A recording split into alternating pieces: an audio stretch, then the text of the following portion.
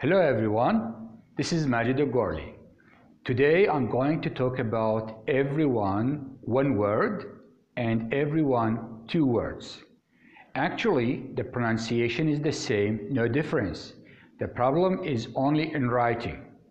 If the focus is on all the people in a group, we use everyone one word. Example, everyone was having fun. But if the focus is on each member in the group, we use everyone two words.